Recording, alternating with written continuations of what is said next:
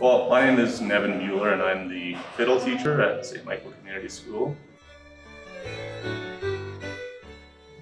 What have I found to be the best part of the fiddle group?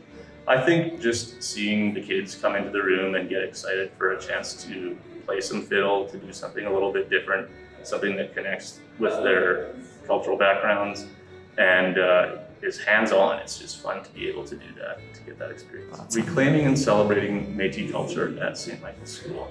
Yeah, so I'm a new person to St. Michael's School this year, and immediately what I noticed is that the building itself has lots of things up on the wall celebrating Métis culture, promoting it as a safe space for Métis and Indigenous students to come and to really just thrive and feel like they belong there. Well, some good news about the Métis Fiddle program is that we are still able to do our fiddling this year. So with the social distancing guidelines put into place, we are still able to play our fiddles as long as we're masked up and we are spread out in the room, because this instrument doesn't require air to be blown through it to make it sound.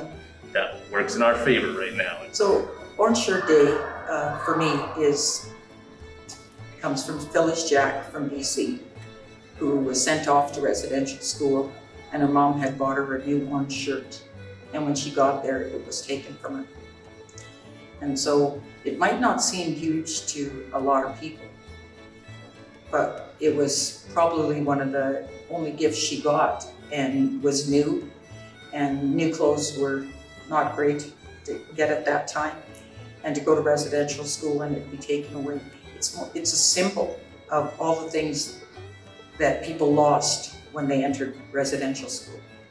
My mother-in-law was a residential school survivor, and she just passed away a year ago, just over a year ago, at 93 years old. And so she has so many descendants, and her time in residential school was 13 years. So it has great meaning to us, and why we honor survivors and descendants on Orange Shirt Day. And you know, it also happens with the 60s group.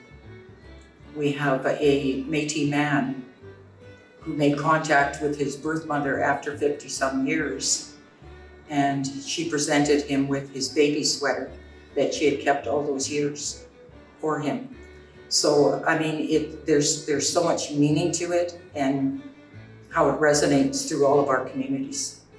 Well, the students today, you know, they're carrying on knowledge of the residential school system and the 60s school.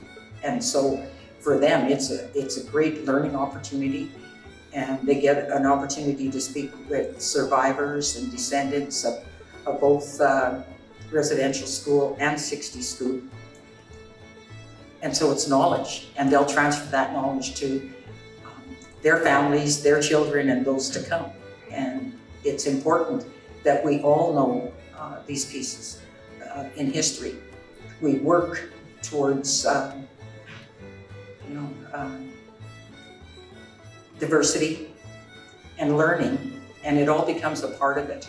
Well, definitely about reconciliation, which is knowledge of the residential school and the 60s scoop, and how we're working towards to change, and fulfilling the calls to action. That's huge.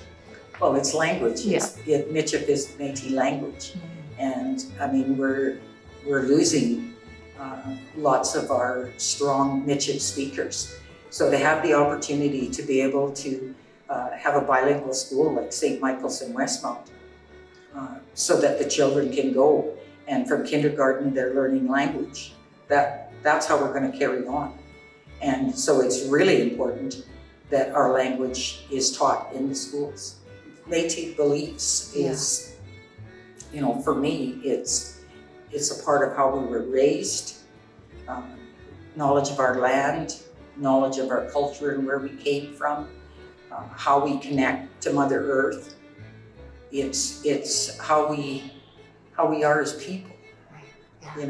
There was a time, I mean, the Métis are known as the forgotten people, where we weren't accepted by our non-Indigenous side, and we weren't accepted by our First Nation side.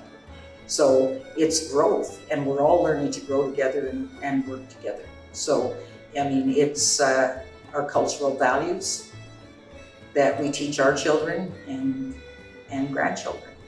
So those are values that we all need to be able to carry on with.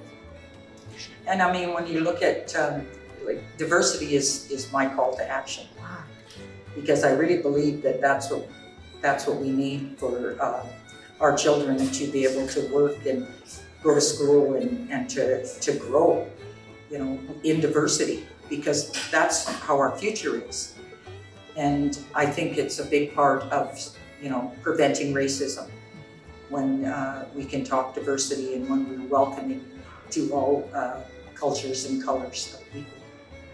The fiddle program at St. Mike's is it's fantastic. Like, it really is.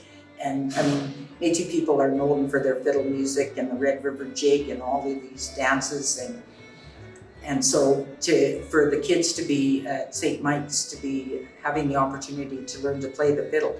So now they have language, they're learning to play the fiddle, there's cultural programming in every classroom, there's language in every classroom. And for them to have that opportunity to learn, and then when they graduate from St. Michael's, they can go to Edifia and continue on with the fiddle playing.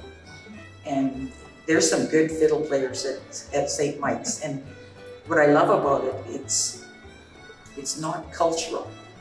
You know, it's a program to learn about Métis people and the fiddle and language, but it's open to everyone.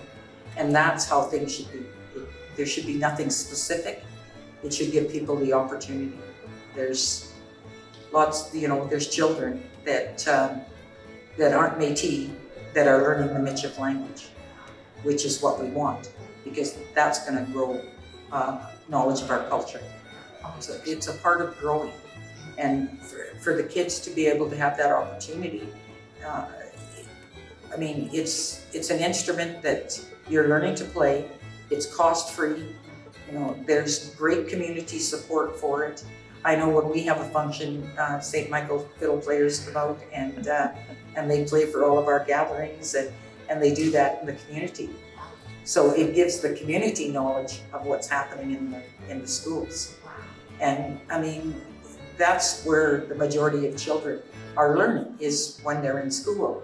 So it's great for them, and it's definitely great for the community. Absolutely. Well, reclaiming Métis culture and language at our school is alive and present at St. Michael Community School.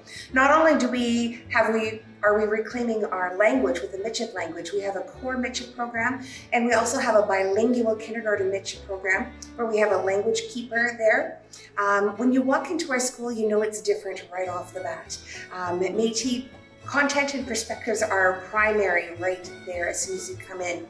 We celebrate our Métis leaders, our Michif language, our elders are Métis, our staff, a majority of our staff are Métis, where we're able to celebrate our culture with pride and create a space at St. Michael Community School where all Indigenous students can thrive and celebrate our own identity. Well, we have a lot of great news about Métis perspectives in our school. In fact, last year, while we were on distance learning, we had some good news. John Krasinski did some good news Métis style, and we did that within our school. We celebrate our students and all of their accomplishments. We're so proud of them in getting not only the language and culture within their classroom, but also within music. They're able to celebrate Métis fiddling, and we have the one and only full Métis fiddling program that's going on in Saskatoon right now in our elementary school. So we're really proud of our fiddlers. We're really proud of our jiggers who bring the Métis culture to life.